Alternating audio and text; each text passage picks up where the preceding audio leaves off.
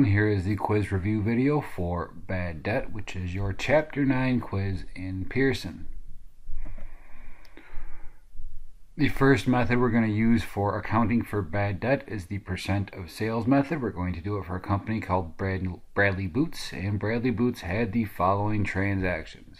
At the end of 2019, on December 31st, they estimated bad debt expense as 1% of the $430,000 of credit sales that they did that year.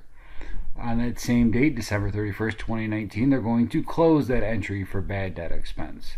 And then during 2020, on January 17th, they're going to sell $900 of inventory to a customer named Rick Rhodes. On June 29th, they're going to deem that that receivable is uncollectible. And then on August 6th, they're going to receive payment for the receivable that they just wrote off on June 29th. This happens. Sometimes you think a customer won't pay you, and all of a sudden, out of the blue, you get paid. On December 31st, they are going to write off 3 other accounts as uncollectible: $1,600 from Dusty Johnson, $1,300 from Cody Anderson, and $300 from Darius Ruckert. On December 31st, they're once again going to estimate their bad debt expense as 1% of credit sales, and this year they have $550,000 of credit sales. And then lastly, on December 31st, 2020, they are going to record the closing entry for bad debt expense one more time. Let's go through the journal entries in chronological order as they're listed. And the first one, on December 31st, they are going to estimate bad debt expense for the year as 1% of their $430,000 of credit sales.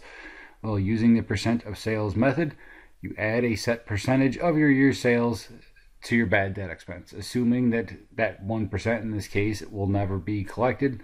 And because of the gap matching principle, we have to record expenses in the same period as revenues. Doing so under this allowance method is going to put our bad debt expense in the same year that we collected those credit sales and recorded the sales revenue. So we have bad debt expense for how much? 1% of $430,000, which is $4,300.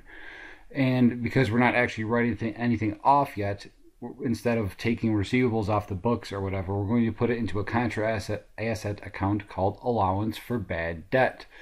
And that gets credited for $4,300. And allowance for bad debt essentially shows people using your financials what portion of your receivables on your books you don't think you're actually going to collect, because no company collects all their receivables. There's just always going to be times when someone doesn't pay. But in this first journal entry, we adjusted our allowance for bad debt to a number that was appropriate, our 1% of credit sales.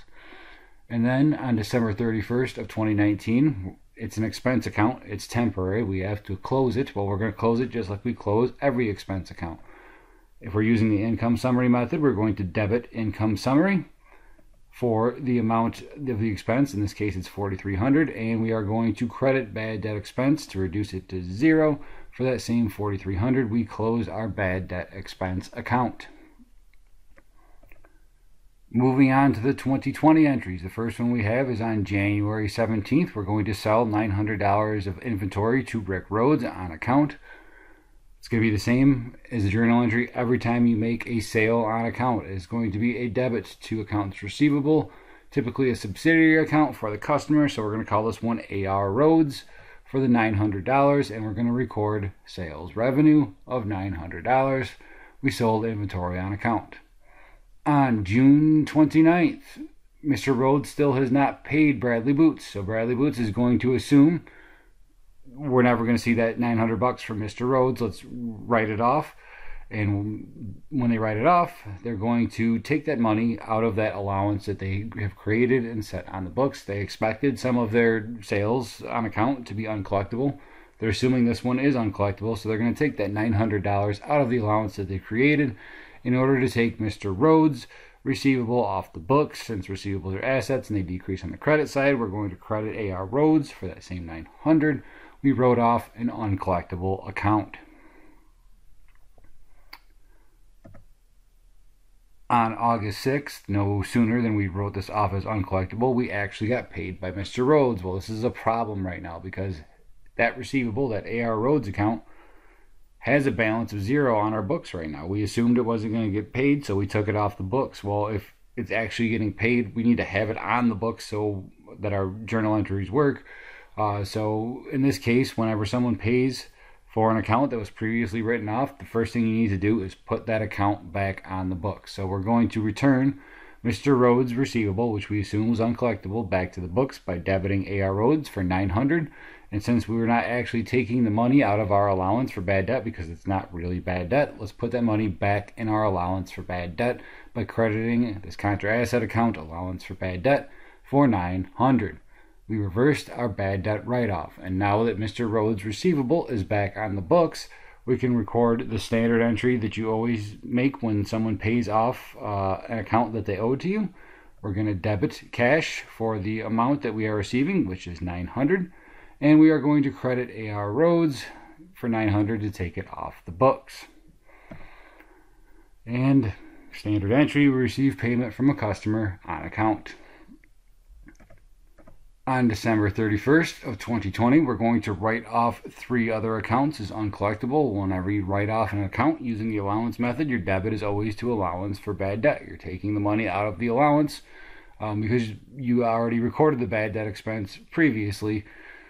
So to take it out of the allowance, we're going to have $3,200, which is the sum of our $1,600 for Mr. Johnson, which is uncollectible, our $1,300 for Mr. Anderson, that is uncollectible, and then $300 for Mr. Ruckert, which is uncollectible.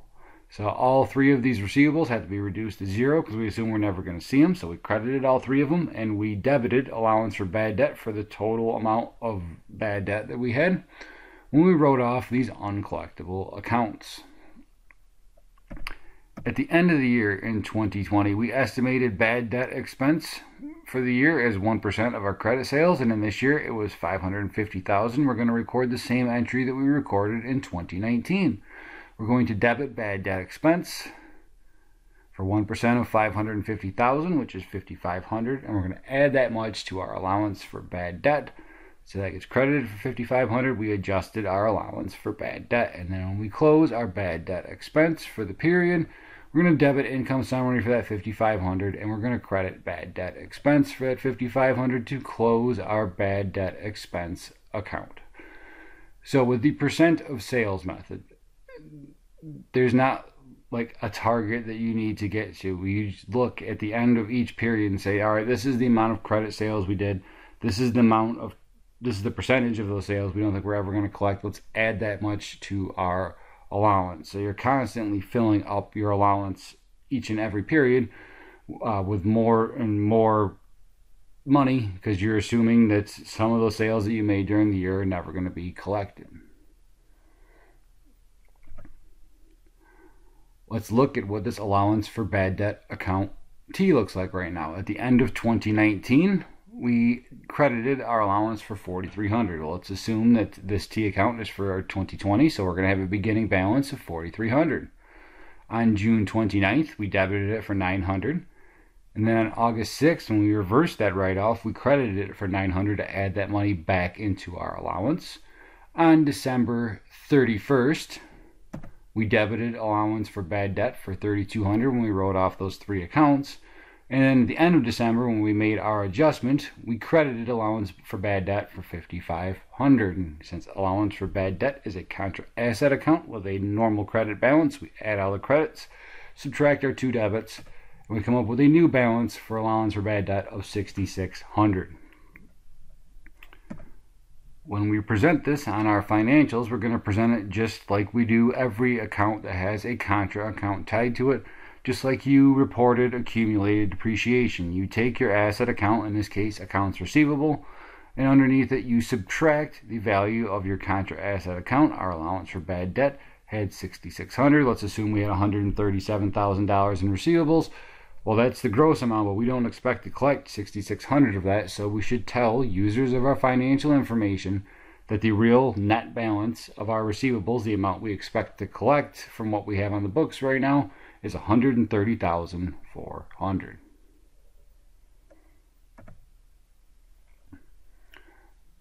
Next up is the aging of receivables method. So the percent of sales method is fine, but there is one issue with it, at least for me. It doesn't take into account the credit worthiness of your customers. Some customers are more likely to pay you than others. It also doesn't take into account when during that year the sale was made. If you're only making an adjustment at the end of the year, then I would say a receivable that's been standing on your books since, say, February is less likely to be collected than a receivable that happened during Christmas time at the end of December. The longer that a receivable has been on your books, the less likely it is to be collected. And with that principle in mind, that's why I think aging of receivables is the best way to do this. We're going to do it for a company called BMC Bicycles. They're going to begin this period with an AR balance of $145,000, and they have a balance in their allowance for bad debt of $3,300. During the period, they had the following. They had $4,000 worth of sales on account. We're going to ignore the COGS entry. They collected $389,250 worth of accounts receivable during the period. They have 3 accounts which they think are bum and they're never going to collect on them. $1,300 from John Hoffman, $750 from Oliver Hawk, and $300 from Handlebar Hobby. So they're going to write all of these off. And then at the end of the year, they're going to estimate their bad debt expense for the period using this aging of receivables method. So let's start with the entries, again starting from the top. We did $400 worth of sales on account during the year. Well, what's the entry for that? Let's assume these are all happening on December 31st when we record them. It means AR is going to get debited for $400,000, and there's sales, so we're going to credit sales revenue for $400,000.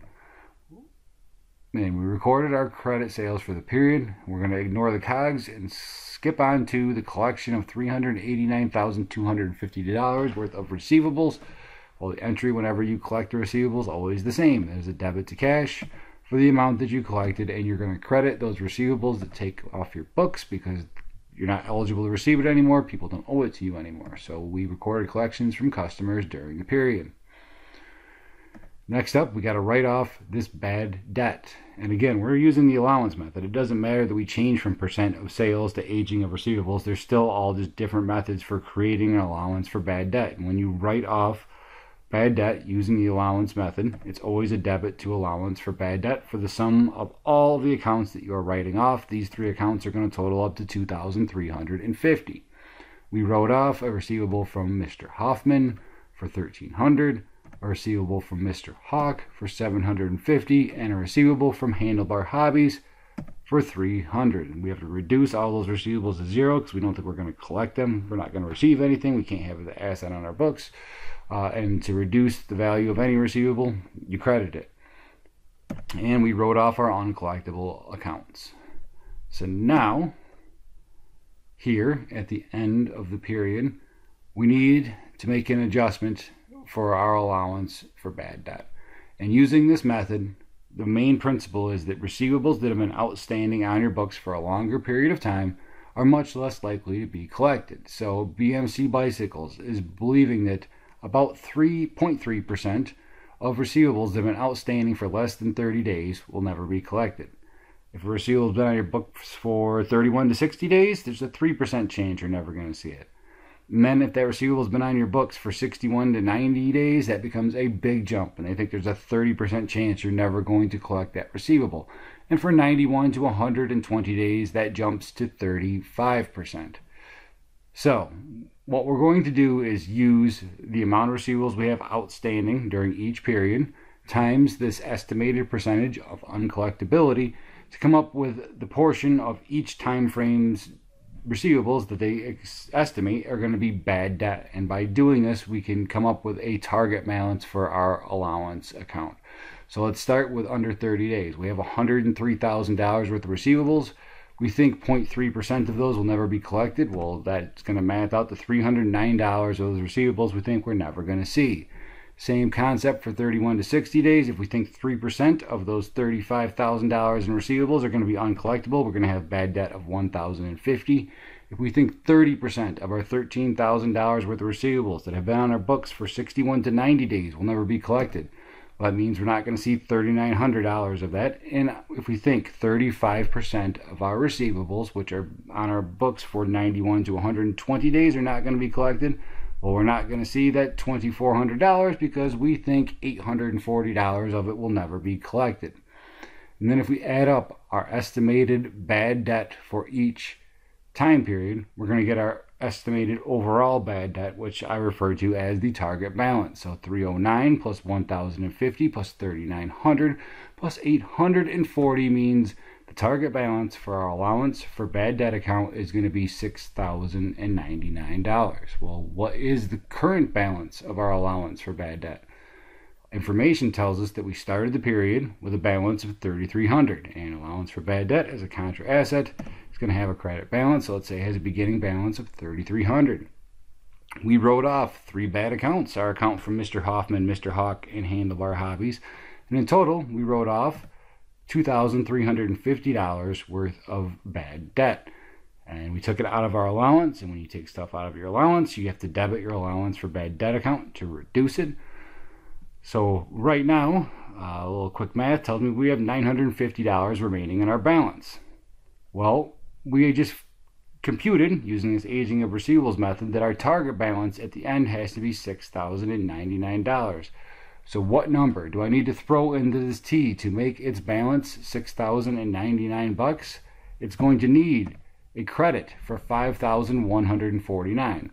So with the aging of receivables method, you don't just come up with a number and throw that number into your allowance.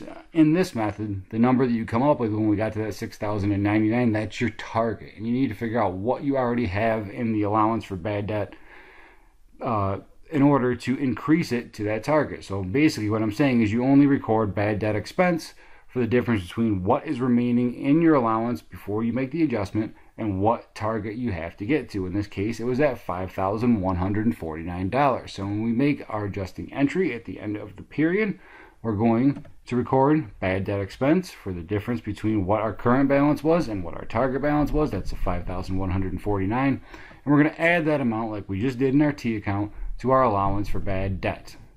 We adjusted our bad debt allowance to its target balance. Best of luck on your quiz, everybody.